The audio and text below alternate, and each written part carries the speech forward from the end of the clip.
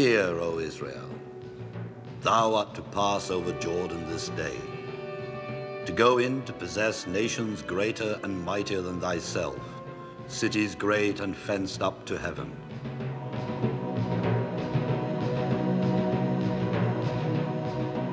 Get thee up into the land that is over against Jericho, and behold the land of Canaan, which I give unto the children of Israel for a possession.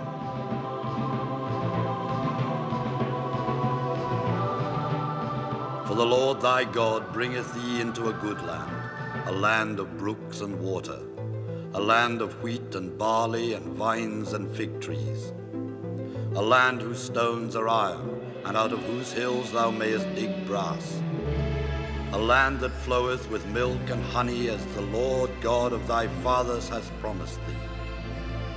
For thou art an holy people. The Lord thy God hath chosen thee to be a special people unto himself, above all people that are upon the face of the earth. This God, the Lord God who gives away whole countries, is the God the English Bible called Jehovah. The land of Canaan that he gave to the Israelites was a tough little bunch of city-states set between Egypt and the Lebanon. But who on earth were these Israelites? There's almost no trace of them in the ancient world. You won't find a museum anywhere that has an Israelite gallery in it. Yet Israel's history, as it's written in the Bible, has become a part of Western history. So it's hardly surprising that generations of Westerners have been tempted to return to this ancient land, to look for their beginnings. You know, just behind me is the very mountain where Satan took Jesus and tempted him with all the treasures of the earth. And Jesus said to him, "Get thee behind me, Satan." Do you believe the Bible? Can you prove it? Well, we live in a scientific age, so people often ask scientists, archaeologists that question instead of priests. As if you could somehow go out and dig up bits of the Bible and prove God, sort of digging up God almost. A bit of a lumber, really. And if you believe in the Bible, people just think you're preaching at them straight away. You say, "I have found a wall from the time of King Solomon," or something. It's a hopeless situation. But in actual fact, it's very important to compare scientific history and the Bible. I tell you why. Because it helps us understand something of the motives and methods of the ancient people that wrote it. And that's important for us because their ancient words have such an effect on us still. Look, just down the road from here is the town of Jericho. It's a famous town, you know, the one the trumpets blew and the walls fell down. It's the first town the Israelites conquered when they entered their promised land. They crossed the waters of Jordan. They'd escaped from slavery. They had the Ten Commandments with them. Can you think of more potent symbols for our time and place? So sometimes it can be quite good to succumb to the temptation of trying to fit the Bible and archaeology together to see if they'll match.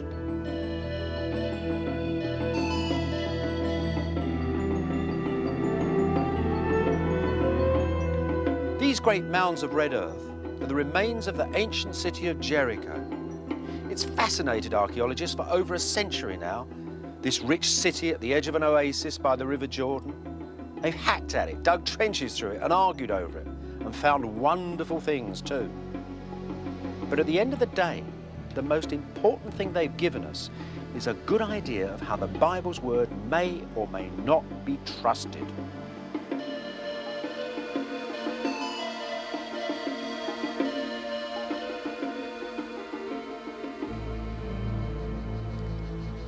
Even if the Bible had never told us that Joshua and his Israelites came through here, Jericho would still be one of the most famous cities on earth.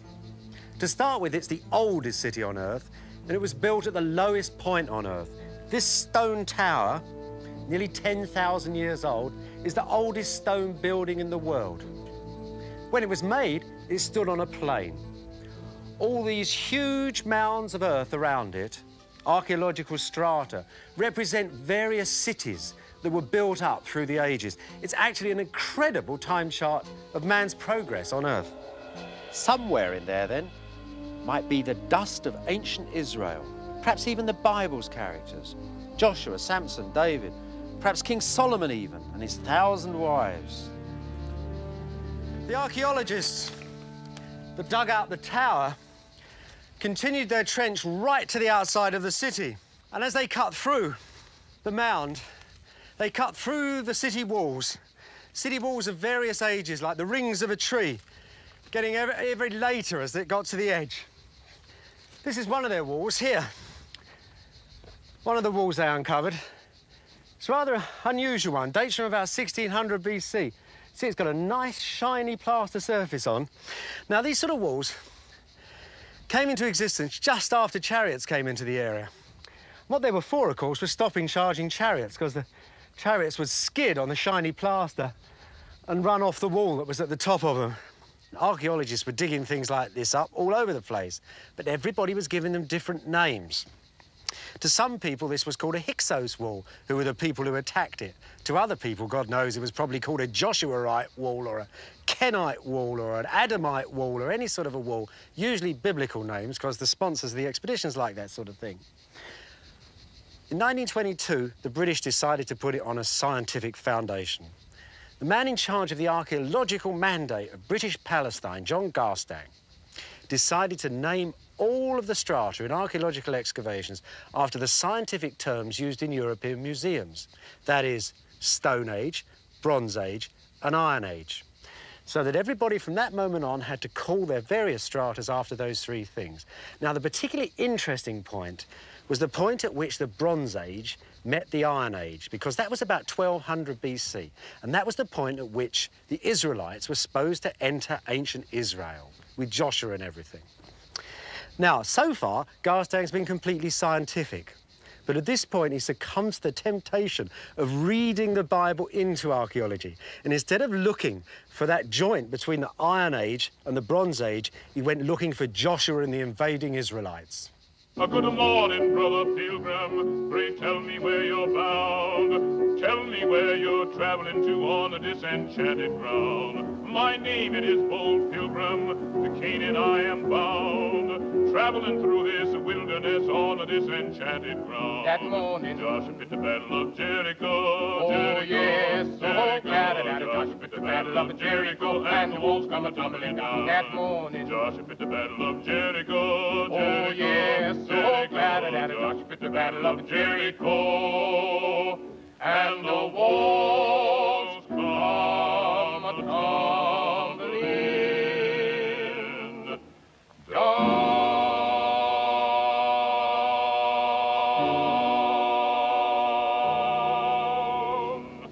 That's where Garstang found Joshua and the Israelites at Jericho.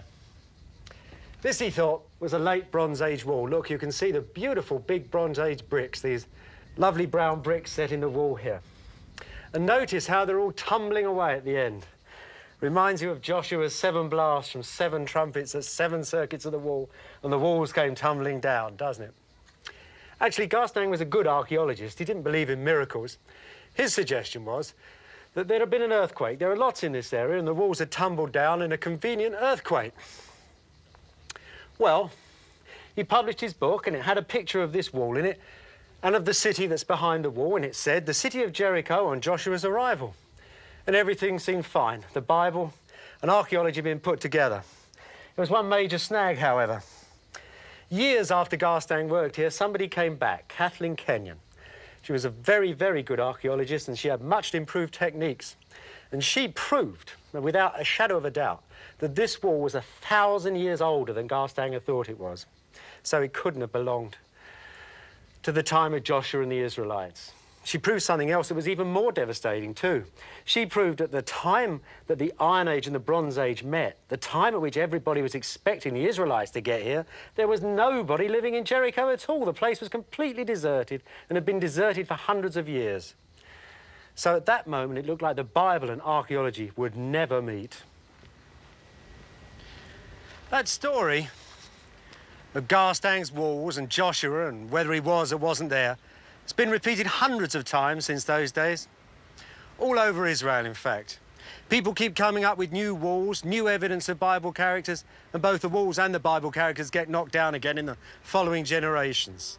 It's an endless, endless argument. But the simple result of it all is the Bible cannot be taken as a reliable, obvious guidebook to the ancient world or ancient history in this part of the world. The problem, then, is not whether or not the Bible is accurate, but how the Bible is accurate. What I mean to say is that the Bible is not an economic or a political history of part of the ancient world. What it is a history of belief, of God revealed to a nation and how they believed in him and didn't believe him. It's a history of sacredness and of faith. Now, the wonderful thing about modern archaeology is it's beginning to dig up that. That's not to say they're actually digging up God or digging up Jehovah, but they're digging up the circumstances in which that particular God first came into existence.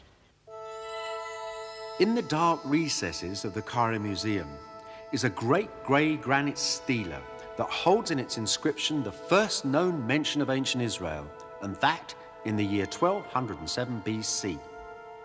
The stela has a victory hymn on it, telling us about a war that Pharaoh Menepetar's army fought in Canaan. The fortress city of Ascalon is taken, it says.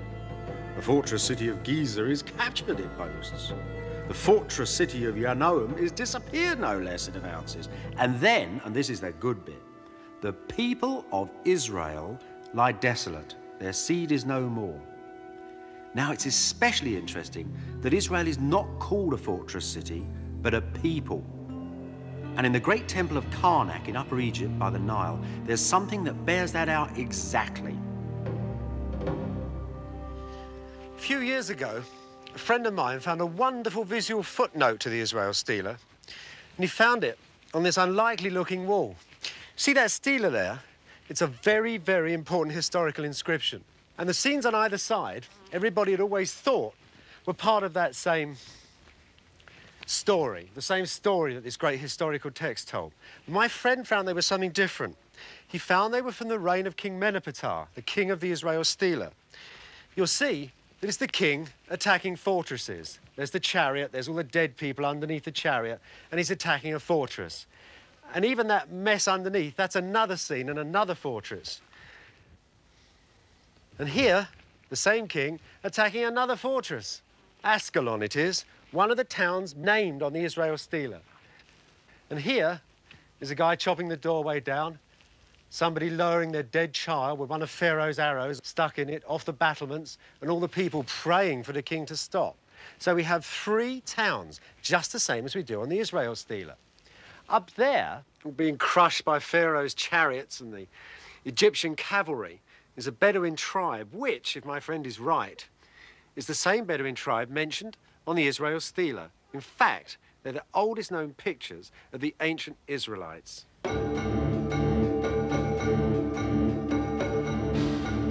This is the ancient city of Megiddo, one of the first Canaanite cities, so the Bible tells us, that was captured by Joshua and the invading Israelites. Perhaps the same Israelites that are on that temple wall at Karnak. But you know, archaeologists working here haven't found a single trace of them.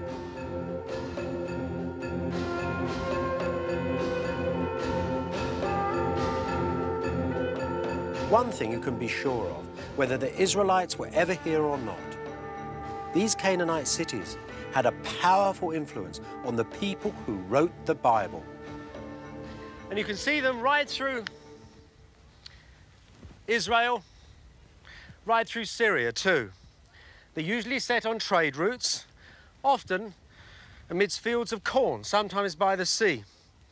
But it's the land behind, filled by peasants, the land all around these towns, that kept the little courts who lived up here in a fair degree of luxury. There's a lovely, lively little drawing of one of these Canaanite courts, and it's cut onto a slip of ivory from the tusk of a Syrian elephant. And it shows the ruler proudly sitting on his recently imported Egyptian throne, all feathers and lovely leopard's legs and things. And in front of him is all his court sitting out one by one. There's a musician plonking away on his lyre. There's the inevitable spear carrier standing there. And behind him, the captain of the chariots. They love chariots and used to go chariot racing. A lot of their wars were in chariots. Now, it's a lovely little drawing, but it's not great art. Canaanites never really made great art. But there's one way in which they influence us down till today, and that's through their literature and through their religion. And through those two things, they influence the Old Testament and Judaism, Christianity, and the Bible.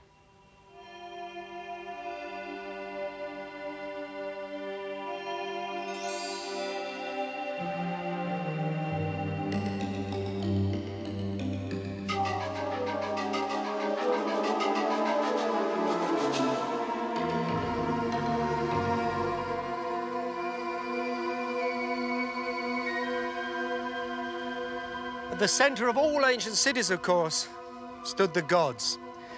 And these Canaanite cities were no exception. In fact, they were built around even more ancient, high places. That is, hills that from time immemorial have been regarded as sacred, certain spots on them as holy spots. And this is one of them. The most ancient sanctuary of Megiddo, the high place of Megiddo, the heart of Megiddo. Or as the Bible calls it, Armageddon. In other words, this was the theatre, perhaps the stalls, from which you could watch the end of the world. Now, there was another one of these Canaanite high places at Jerusalem. And that was the seat of another god, Baal Zephon. And that becomes the Christians' Mount Zion. When the archaeologists were digging here, they found the top of the altar covered in burnt bones. Animals were sacrificed on this altar in great quantity and then burnt. The offering was called olah. It's where the Bible's word Holocaust comes from, a burnt offering. Now, this was put up probably about 3,000 years before Christ. Before long, Megiddo became quite a rich town, and they built this great temple behind the altar for more elaborate rituals for the gods. Consider for a moment what you've got here. You've got a place for burnt offerings. You've got the temple itself. Inside the temple would have been a place for washing, and you have its Holy of Holies. Now, these are exactly the same elements that you find in King Solomon's temple at Jerusalem, thousands of years later.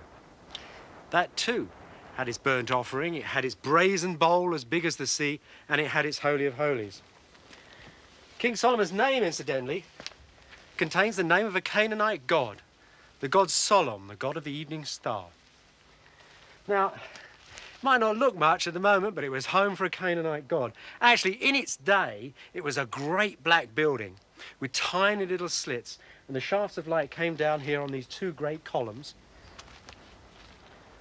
Certainly not as grand as ancient Egypt, is it? But when these temples were found, they had beautiful little incense altars along the front. And the nice thing about the Canaanites, they weren't great architects, but they did love their music. And on these incense tables, which still survive, you can find tiny little figures of musicians, and they're playing instruments, pipes, banging drums, all sorts of things. Canaanites adored music. This room must have really jumped when they got going for their god. In actual fact, you can still find something of this in the Bible. Look at the Psalms in an old Bible, and you'll find these strange words set between the verses, sometimes after the title of the psalm. They're old musical instructions. We don't know what they mean today. They've been left out of modern Bibles. But there's something to do with the wonderful music that was made in these places. It's all silent now. Actually, there are yet more connections with the Canaanites than that. Think of that great Psalm 137. Think of that verse, "If I forget thee, O Jerusalem, may my right hand lose its cunning." Well, that's a very clever Old English adaptation of a very difficult Hebrew line that nobody really understood before. It should read, as we now know when we've got Canaanite originals to tell us, "May my right hand wither." Not quite as poetic, but probably more accurate. Now, I'm not saying that the Old Testament is all Canaanite literature. What I am saying is that traditions of Canaanite literature are very strong in the Old Testament. Just as the Bible says, ancient Canaan was destroyed. Archaeologists have found all these cities burnt and ruined. But they've also found that this wasn't done by the Israelites, but by a lot of other people, a great mass of tribes coming down from the north. And once again, at Thebes in Egypt, you can see pictures of them. Because after they destroyed Canaan, these same tribes went on to attack Egypt. And in the end, only the Egyptian armies were strong enough to stop them.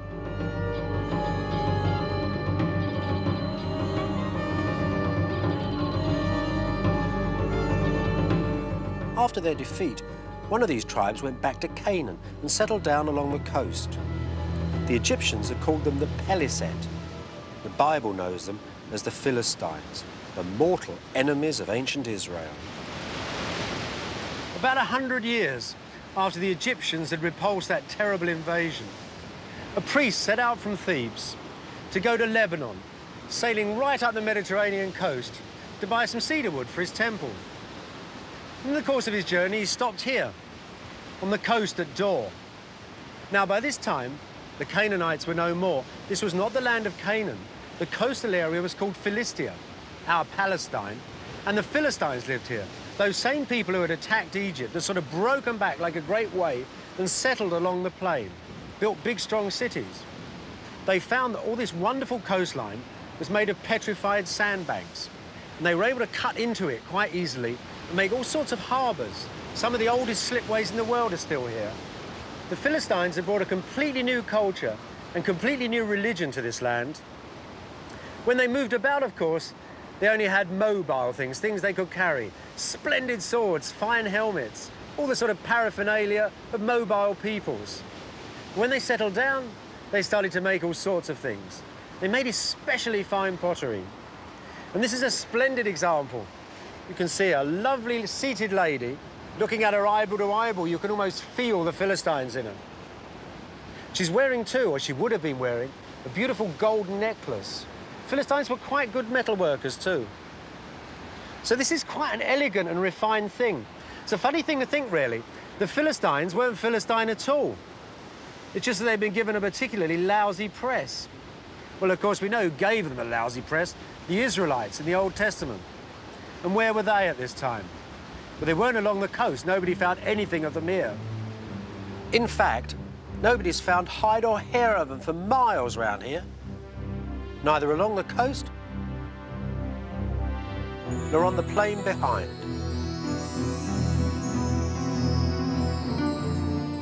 If you take the Bible's word for it, however, you can assume that they were up there in the mountains, because that's where the Bible stories of early Israel are set.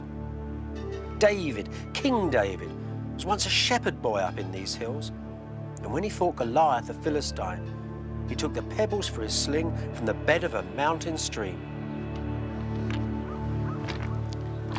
Most of the combats in the early history of Israel take place in just this area, in the zone between the green fields of the Philistines and the uplands of the Israelites.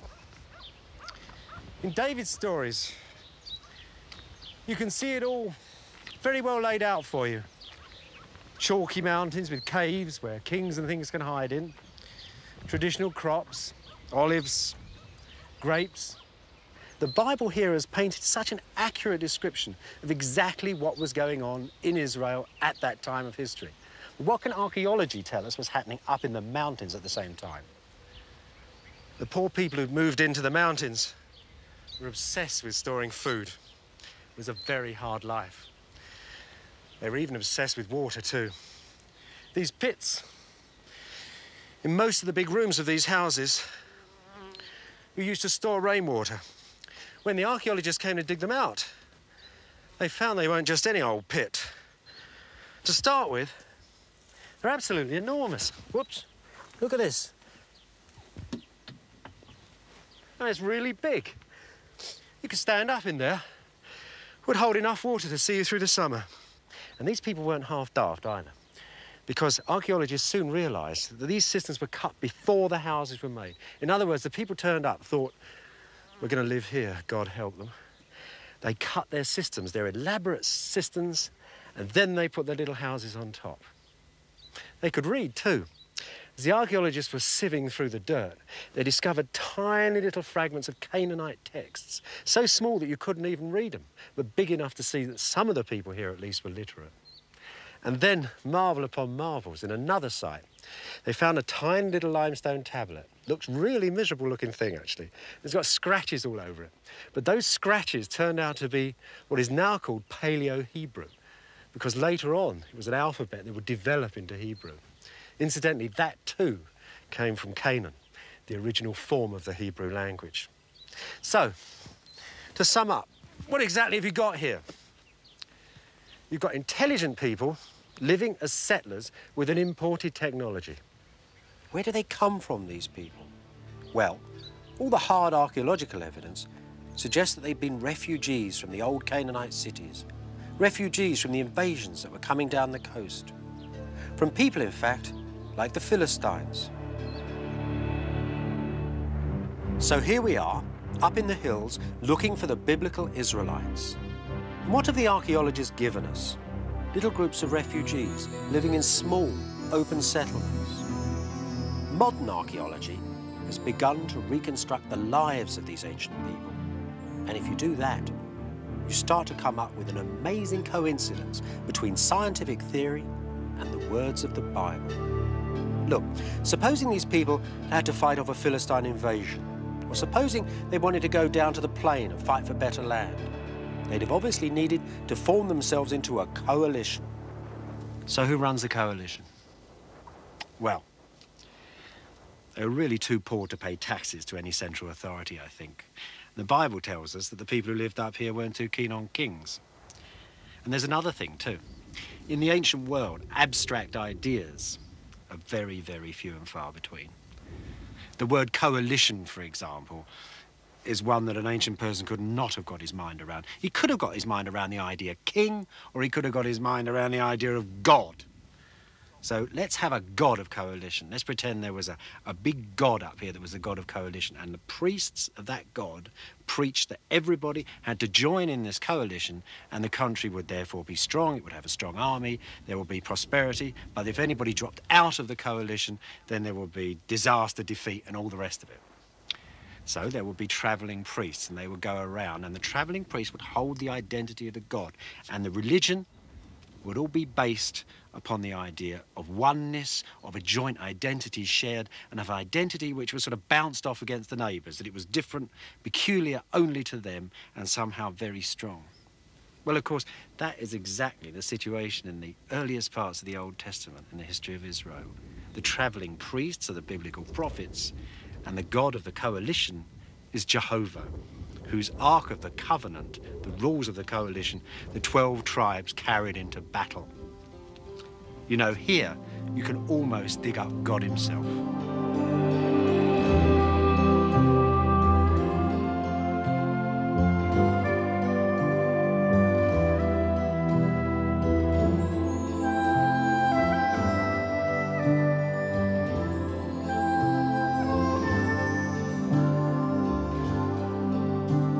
Slowly, the Israelites start to emerge.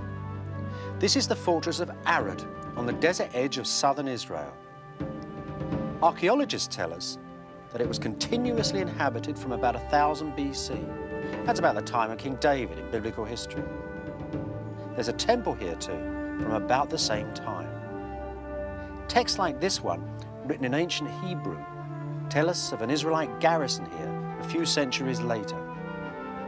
Thousands of years after that huge Canaanite temple at Megiddo, the Israelites of Arad have made their little temple to precisely the same design.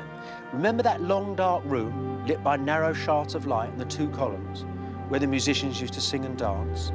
Here's a little version of it here, built by the Israelites. Here, just like at Megiddo, in the middle of the longest side of the temple, the actual altar of the sanctuary. Remember, at Megiddo, the incense tables are gone, but here in the Israelite temple, 2 of them were found. And on the top of them, they still had the burnt resin in the middle from the very last time that the great wands of smoke were sent up to God. Behind that, of course, the Holy of Holies, the high shrine. You remember, in the Bible, the prophets are always getting angry with these high stones that are set up and throwing them over for the glory of God. Well, they wouldn't have thrown these ones over, because that over there was where Jehovah himself lived. And even when you come out of the sanctuary, when you come in to the courtyard of the temple, the resemblance to the biblical temple of Jehovah, Solomon's temple, is very strong. This is the same sort of courtyard as the 5 books of Moses describe Moses building in the deserts of Sinai itself. This is called the outer court. And over here stood a great water basin, the lava as big as the sea, they say in the Bible, where the priests washed their hands before they went into the Holy of Holies. And over here, perhaps the most remarkable part of all in the temple, this is a sacrificial altar for the Holocaust offerings. Remember, the one at Megiddo was big and round. Now this is built strictly according to the laws of Moses. That means it has to be 5 cubits long exactly. 1, 2, 3, 4, 5. 5 cubits exactly. So here you see, you've got an Israelite temple built according to the oldest rules of the land that go back thousands and thousands of years. But now, an Israelite temple dedicated to Jehovah himself.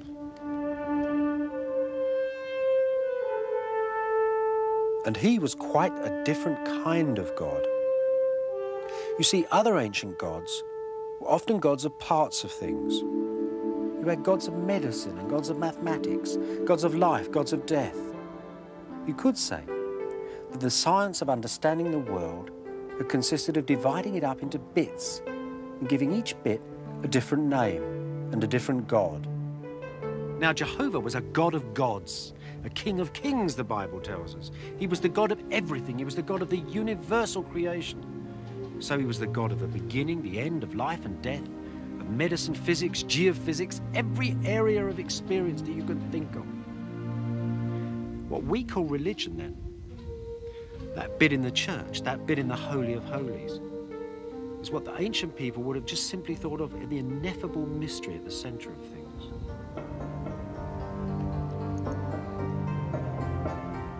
Arad's temple is contrary to Jehovah's law, which says that Israel must have but one temple, and that in Jerusalem.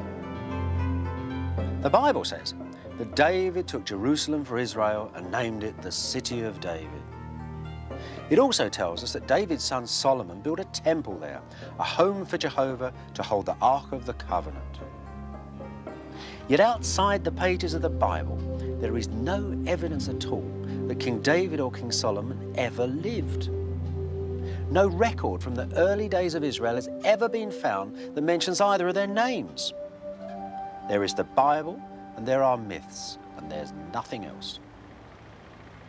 Yet today, archaeologists are excavating the site of the most ancient city of Jerusalem, which they are calling the City of David. Sad to say, it's not only David and Solomon that don't exist, at least they don't exist in scientific history. It's also really all of ancient Israel up until that time. Look, I'm standing in David's own city, the ancient city of Jerusalem. I can't say to you that any of these walls were made by an Israelite. They could have been made by a Bronze Age person. The culture's continuous. Even the pottery these people from the early Iron Age, who we call the Israelites, made, even their pottery is a continuation of previous traditions. There's very, very little here. And yet people so desperately want David and Solomon and glorious Israel. All this memorialization of what is really an Iron Age village is proof of that. Christians and Jews alike desperately want this place to live. All the evidence I've been giving you is really circumstantial. It's saying, look here, this is what the Bible shows you. This is how it could have been. When I first came to Jerusalem, I went to see one of the leading archaeologists here, and he asked me why I'd come. I said I'd come to find the Israelites, and we both burst out laughing because we both knew that, in fact, it was a very, very difficult thing to do. But in the end, I found them. At least I think I did. I didn't find them here in the walls, and I didn't find them in the pottery. I found them in something so obvious that I'd overlooked it. I found it in the elements that went to make up its greatest memorial, in the written word, in the ancient written word of Israel. Until a few years ago, the written Hebrew word from the time of ancient Israel, the time of Chronicles and Kings, was very thin on the ground. There were just a few ancient seals inscribed with the name of the scribe who used it. Just a few spare sentences. There was very little. Then in 1980 in Jerusalem, there was a minor miracle. Somebody actually discovered a Bible text, dug it up. And it was such a text. It was actually written, just as the prophet Jeremiah said, on sheets of silver inscribed with a pen of iron, a tiny little plaque. And here it is. It's actually a fragment of the oldest Bible text in the world. When it was found, it wasn't laid out like this. Those little cracks that run across it are the results of a very careful unrolling by the conservators. Originally, you see, it had been written on, then rolled up very tightly, and string passed through it. And it was probably worn on a child's neck. When they started to try and decipher this text, because I don't know if you can see, but it's very difficult to read indeed. The very first word they were able to read was Jehovah. They read it actually 3 times on this plaque before they could read anything else. That was exciting in itself because it was the oldest occurrence of the name of Jehovah in Jerusalem. That is 6th or 7th century BC. Jehovah had come back to his own city. It's actually a part of the book of Numbers. It's the priestly benediction, the words that Jehovah gave Moses to give to Aaron the priest and his sons, the blessing for the children of Israel. May the Lord bless thee and keep thee. May he make his countenance shine upon thee. You know it. It's the prayer that's recited every day in churches all over the world. It's a prayer, incidentally, that my headmaster used to use at the end of every term to dismiss his boys from his school in deepest Surrey. When I told that story to the Israeli who excavated it, he laughed and said to me, yes, when he was a little boy, his father had come back from the synagogue, put his hand on his head and recited this same benediction.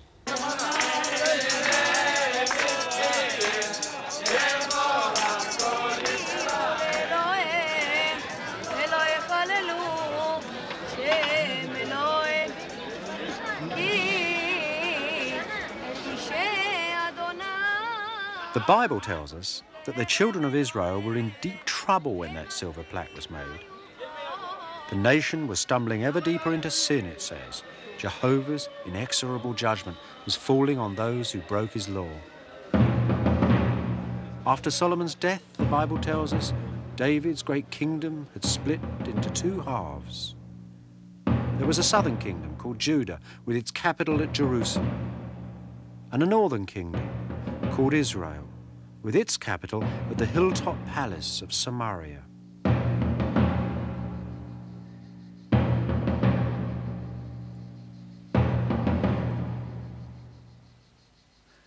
Bible history and Israelite archaeology finally joined together here at Samaria. Here, archaeologists found an Iron Age palace. Here, the Bible tells us, King Omri built a palace. And that palace is mentioned in records from outside ancient Israel, contemporary records, where it's called Beit Omri, the House of Omri. So this, you can say, is a genuine Iron Age excavated palace from the reign of King Omri. I suppose it's Omri's son who's the more famous, though. King Ahab, who refused to walk in the ways of the Lord, as the Bible tells us. One thing the Bible doesn't tell us is what a great soldier King Ahab was. In the 9th century, he gathered up a coalition of lots of little kingdoms like this all around Israel, and together they went out and beat the Assyrian army, that tremendous force from North Iraq that used to raid westward practically to the Mediterranean every year. It was King Ahab and his little coalition alone that stopped the Assyrians for a couple of years. Anyway, Ahab and his friends certainly hadn't stopped the Assyrians for good. They kept on coming down into Israel year after year, just like a wolf on the fold, as they say, taking tribute and prisoners, destroying cities. And that, in 701 BC, was the sorry fate of the city of Lachish to the south of Jerusalem. Lachish must have been a hard nut for the Assyrian army to crack. These scenes celebrating the victory were taken from the central room, the very throne room of an Assyrian palace. And here's all the claustrophobia of hand-to-hand fighting. The ramps, the siege engines like funny tanks, the archers, the sappers, and the poor old Lachishites up their battlements fighting for their lives. In the Bible, the prophets bewail its fall. Here, as the people leave their city for the last time, they pass the elders of their town impaled, stretched out, flayed upon the ground. So here's Lachish's families with their laded carts, their women and their children, and a few pots and bundles. The eternal refugees with their carts leaving their land. The first time you'll see this scene in history. But it must have been a common enough sight at that time, on the roads that led eastward, from the cities of Israel and Judah to the lands of Assyria and beyond.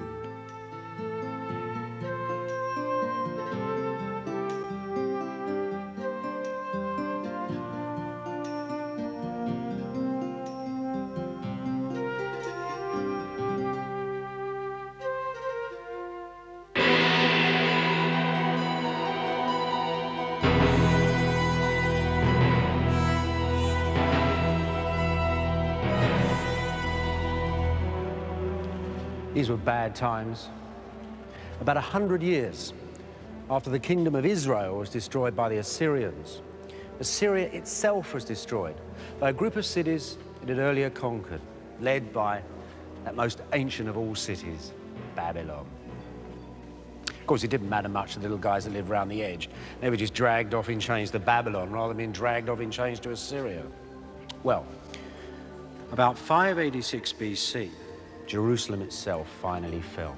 The Old Testament tells us that its king Zedekiah was dragged from the city, his sons were killed, and then he was blinded.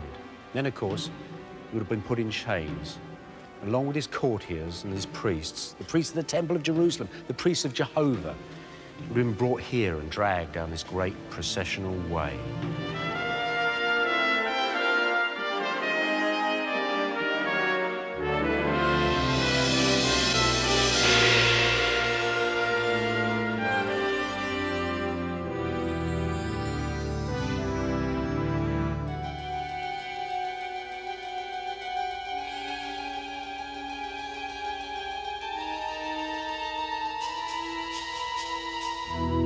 These, then, are the gates of Babylon, the very gates that swallowed up what was left of poor old ancient Israel.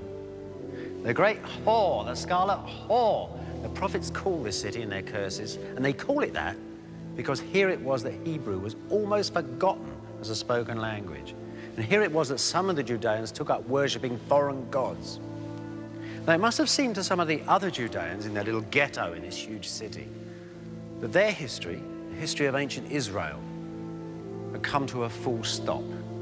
That Jehovah had created them, that they had lived, and then they had died. Their history then had become a finite thing. And they must have looked back over that history and seen that when they actually kept to the covenant, they did okay, that Jehovah smiled on them. But when they started to break the covenant and fall into sinful ways, their kings died, and finally their country was smashed and they were led into exile. And it seemed too that they needed to write this history down, all of it, in the light of this new experience. Because after all, it was a history of divine providence at work on earth. Now, most of these other little princes, when they come here in chains, have been told to bring the city gods, their country gods, with them.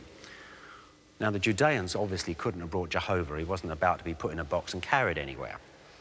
So they brought the temple treasures in Jerusalem, which the Babylonians put in their treasury, and they must have brought some sacred writings too, because the Bible, the Old Testament, actually mentions all these writings which were around in the time of ancient Israel. There were lists of laws talking about sacred books. There were histories, hymn books, all sorts of wonderful things.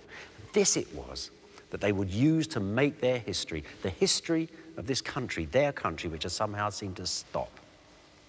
They didn't want to write an archaeological history. They didn't want to write a scientific history. This was a sort of a summation of a nation. It was its last thing. It was its apotheosis. It was a divine history of this grand experiment between a God, a covenant, and a people. It had never happened before on earth. This was its memorial. Because here it was at Babylon that the Old Testament, or the greater part of it, was finally written down.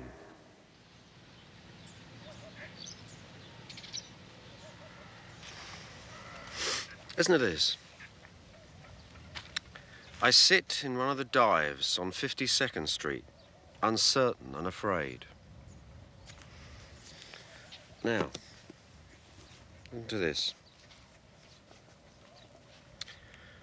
By the rivers of Babylon, there we sat down. Yea, we wept when we remembered Zion. If I forget thee, O Jerusalem, let my right hand forget her cunning. They're both, of course, poems by exiles.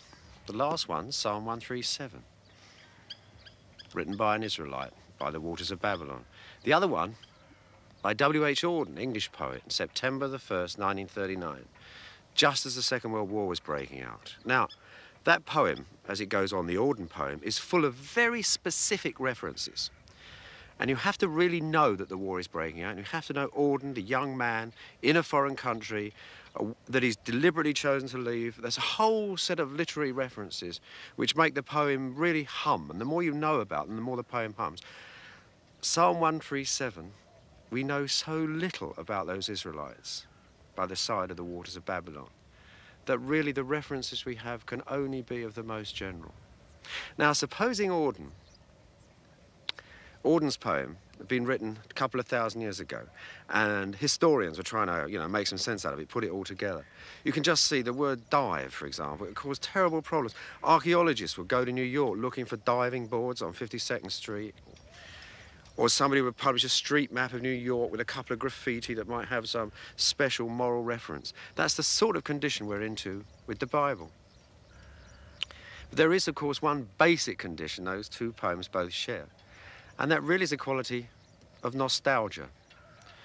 Because the Old Testament, being put together after Israel's history, is looking back on ancient Israel, and it sees